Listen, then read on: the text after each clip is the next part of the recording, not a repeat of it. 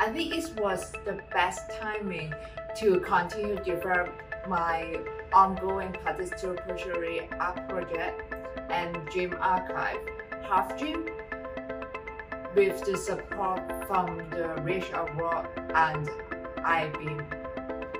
Also, the opportunity may accelerate my collaboration with art organizations to reach potential participants, as people are more likely to share their personal story, their dreams in an art space. Finally, exchanging ideas and methodologies with other 4 shortlisted artists. I wonder how inject new ideas into my work as well as to hone my skills.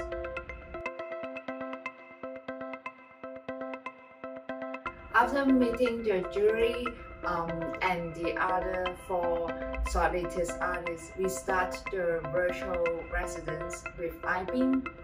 It is unfortunately that couldn't be held in person due to the COVID-19 pandemic.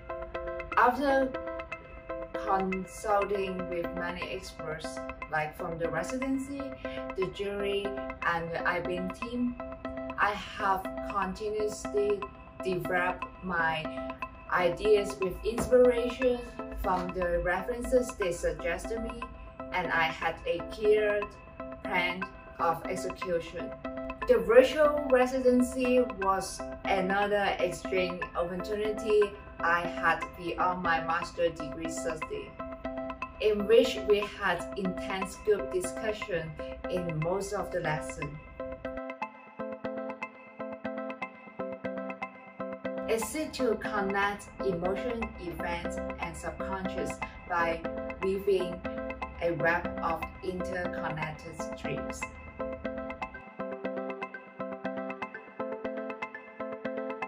I believe dreams could be a subconscious connection between people due to the shared visual image in our waking lives.